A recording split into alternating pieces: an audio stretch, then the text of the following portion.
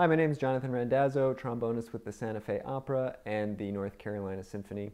Today I'm going to be talking to you about Also Sprach ZARATHUSTRA. Now, the reason why I picked this is because for many years as a student, I've really struggled with this excerpt and with my high range in general. One thing teachers have always told me is to approach the upper register as if you're blowing out birthday candles or if you're yelling across the room. In other words, you want to engage the stomach muscles and have a higher pressure of air.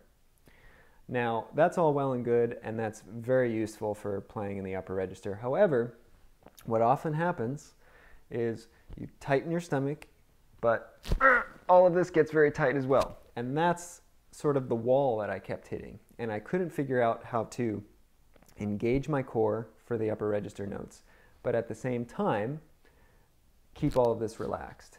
Now, I've created sort of my own little exercise to help fix that. Now, all you have to do, and you can do it away from the instrument, it's very simple. You tighten your stomach as if you're going to play a high note, and you continue to talk. You can talk to whoever you're talking to. In this case, I'm talking to a video camera. And as you can tell, nothing has changed. The airflow is unrestricted. I sound normal speaking. And this is what you want to strive for. Now, when we take that and put it to the instrument, well, let's see what happens.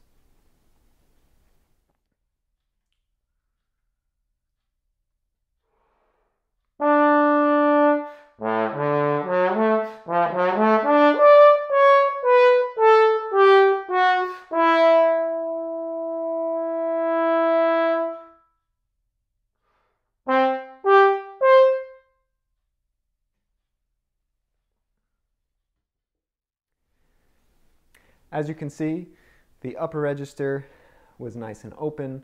I hit the high D and the notes below it with relative ease, and it felt great.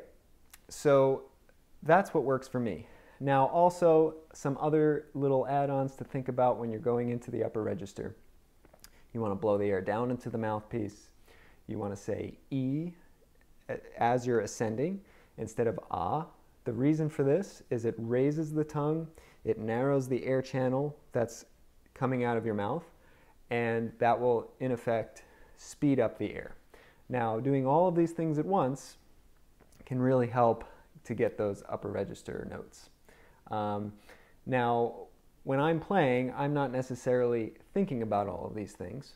The most important thing is to be inside the music, hear the orchestra excerpt, not just the excerpt, but the entire orchestra as you're performing.